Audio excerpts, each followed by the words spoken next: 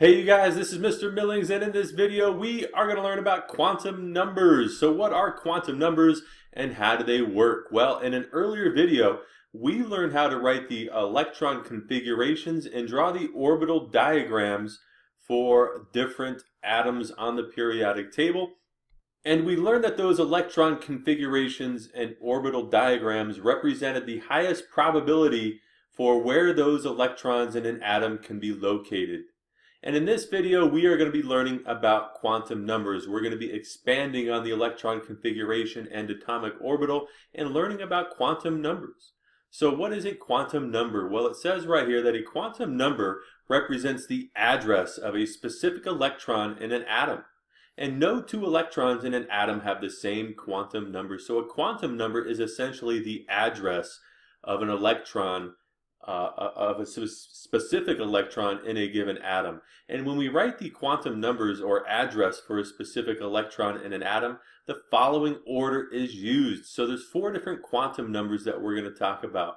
We're going to talk about N, we're going to talk about L, we're going to talk about M sub L, and M sub S. And when we write the address for a specific electron in a given atom, we typically write the quantum number N first, followed by L, followed by the quantum number M sub L, followed by the quantum number M sub S. So what do these quantum numbers represent? Well, N, as it says right here, represents the principal energy level or ring that the electron is in.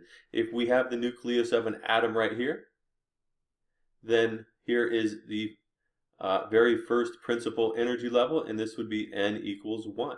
If we take a look at the second ring that surrounds this atom right here, then if there's an electron in this ring or principal energy level, then N would equal 2, and so on and so on. And so the N value, it says right here, must be whole numbers from 0 to 7. And so N represents the principal energy level or ring that the electron has the highest probability of being in. Let's take a look at the quantum number L. It says right here that L represents the shape of the sublevel the electron is in. So essentially L can either be the S sublevel, the P sublevel, the D sublevel, or the F sublevel. And if we say that L is 0, then that's referring to an S sublevel. If we say that L is 1, then that's referring to a P sublevel. If we say that L is 2, then that's going to refer to a D sublevel. And if L is 3, then that's going to refer to an F sublevel. All right, so that's our second quantum number. N is the principal energy level. L is going to be, or is going to represent the sublevel, either S, P, D, or F. And then M sub L represents the place in three-dimensional space the electron is in each sublevel or orbital. And these can be values of negative L to positive L. So when we drew when we wrote the orbital diagrams for different elements, we said that an S only gets one box. We said that a P gets 3 boxes. We said that a D sublevel gets 5 boxes. And we said that an F sublevel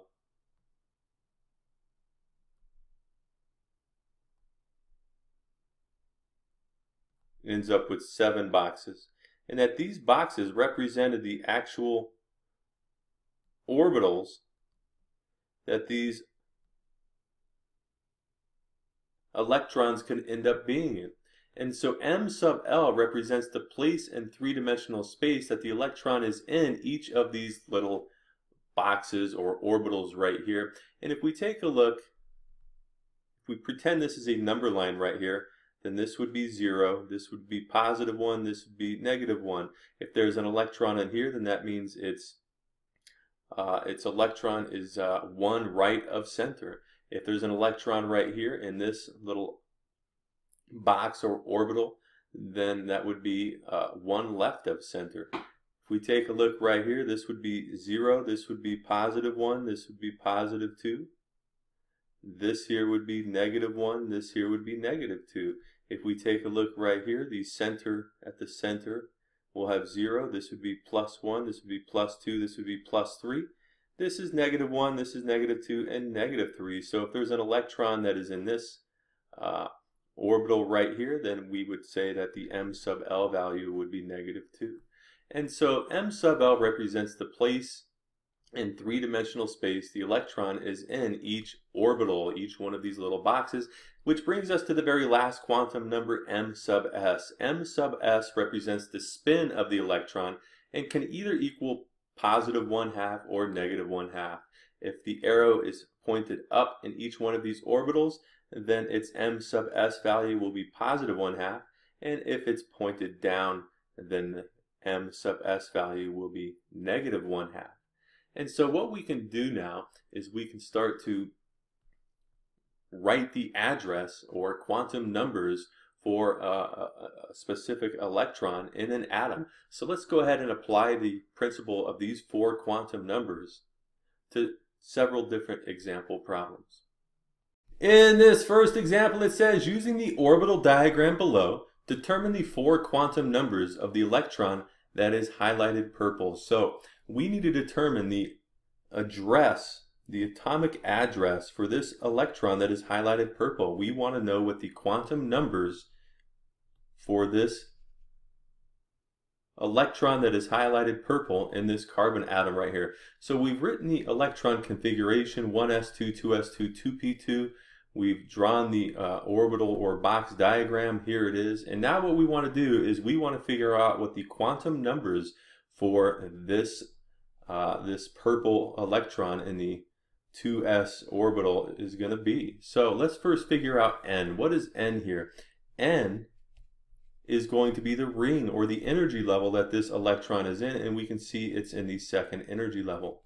Next, let's take a look at L. Remember that L represents the sublevel that this electron is in, and if we take a look, the sublevel is S. And what L value corresponds to the S sublevel? Well, that's going to be 0. If we take a look, what is m sub L going to be? Because this electron is in the S sublevel, and the S sublevel only has one box that we see right here, then its m sub L value will also be 0, since it's in the center box. There's only one box here. And last, if we take a look, the arrow here, or this electron, or this arrow, is pointed downwards. So the m sub S value is going to be equal to -1/2. And so here are all of our quantum numbers. And when we write quantum numbers, we're typically going to write them in this order: n followed by L, followed by m sub L, followed by m sub S. And so the quantum numbers for this electron here that's purple is going to end up being 2, 0, 0, -1/2.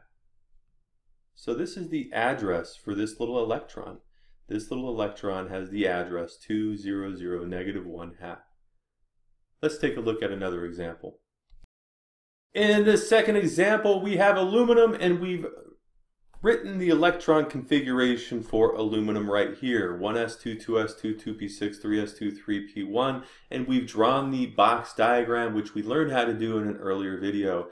And so what we want to do here is we want to figure out the address or the quantum numbers for this downward facing electron in the 2p orbital right here, or sublevel. So how can we do this? Well, if we take a look here, we have to first determine what principal energy level this downward facing electron is in. It's in the second principal energy level. Let's now figure out the L value, or the L quantum number. If we take a look, we see that this electron is in a p sublevel, and the corresponding L value for a p sublevel is 1. Remember, if L value equals 1, then that is going to be a p sublevel. If L value is 0, then that is going to equal an S sublevel. If the L value here is 2, then that is going to be a D sublevel. If the L value is 3, then that is going to be an F sublevel. So if we take a look, our sublevel is P, And so the corresponding L value for a p sublevel is 1.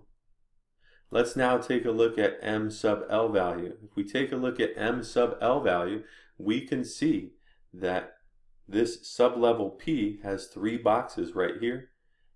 This would be -1, this would be 0, and this would be +1. And so if we take a look, this electron is in the center, right? It is in the center. So we'll give a corresponding value of 0 for m sub L. And last, if we take a look at its spin, it's facing downwards, and so the spin gets -1/2. It would be +1/2 if it were pointed upwards. So the quantum number, or quantum numbers for this electron here in an aluminum atom is going to end up being 2, 1, 0, -1/2. And that's going to be the address or the quantum numbers for this electron right here. Let's take a look at another example. In this third example, it says, using the orbital diagram below, determine the 4 quantum numbers of the electron that is highlighted in purple. So if we take a look, we have nickel. Here is our electron configuration for nickel, which we learned how to write out in an earlier video. And here is our orbital or box diagram. And so what we have to do is we have to determine the quantum numbers or the atomic address for this little electron here. And so if we take a look, first of all, let's figure out what energy or principal energy level this electron is in. We see it's in the 3rd principal energy level. We see also that it is in the D sublevel. And so the L value that corresponds to a D sublevel is going to end up being 2. If we take a look at these 5 orbitals represented by these boxes in this D sublevel here, then at the center we will have 0. To the right we'll have +1, +2. To the left we'll have -1 and -2. And so where is this electron right here? Well, if we take a look, m sub L tells us which of these boxes or orbitals this electron is in. It's in the -1 orbital.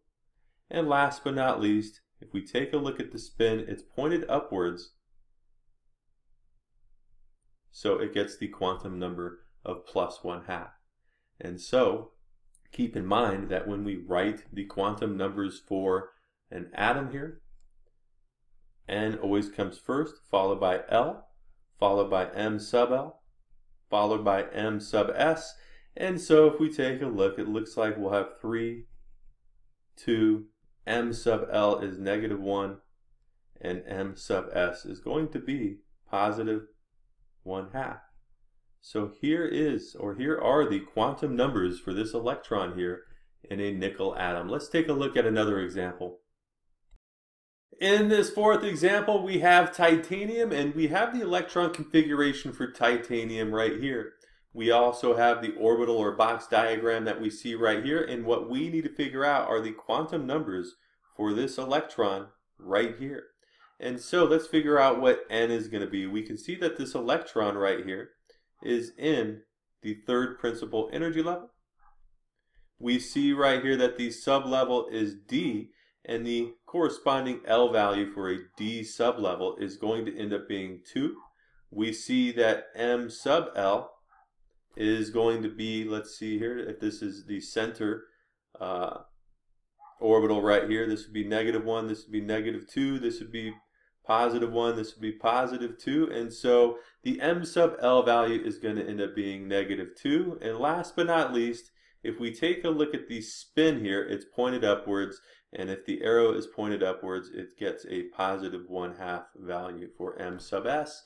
And so when we write the quantum numbers for this, keep in mind that N always comes first, followed by L, followed by m sub L, followed by m sub S. And so our N value here is 3, the L value here is 2, the m sub L value is -2, and the m sub S value is +1/2. So here are the 4 quantum numbers for our electron that is highlighted purple in this titanium atom. Let's take a look at one final example. In this fifth and final example, it says the position of an electron is defined by the 4 quantum numbers seen below. Fill in the correct information in the spaces provided to complete the statement. So in these problems here, we know the 4 quantum numbers. We know the 4 quantum numbers in these 2 examples. And when we write quantum numbers, we always write n first, followed by L, followed by m sub L, followed by m sub s.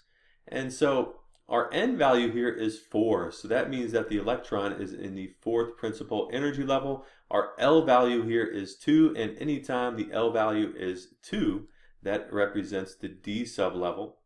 If we take a look right here, the m sub L value is -2. And so that means that it's 2 left of center, right? The orbital 2 left of center. If we take a look at our orbital diagram, and then if we take a look right here, the spin is -1/2, which represents a downward spin. So there we go. Let's take a look at this example right here. Here are our quantum numbers. The first one is always n, the second one represents the sublevel, or L. The third one here represents the orbital that the electron is in, and m sub s represents the spin of our electron. So if we take a look here, the electron here is in the 5th principal energy level. We have an L value of 3, which represents the F sublevel. And if we take a look, the orbital that that electron is going to be in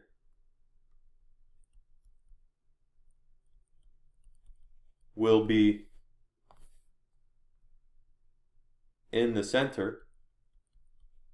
If we have our orbital diagram or a box diagram, the electron will be in the center box. And if we take a look, it has a positive 1/2 spin, which means it's an upward spin. So there we go. So if you like what you see, go ahead and click that little bomb in the bottom right hand corner. That will subscribe to my channel. And feel free to leave any comments or questions in the comment section down below. And I really hope you guys found this helpful.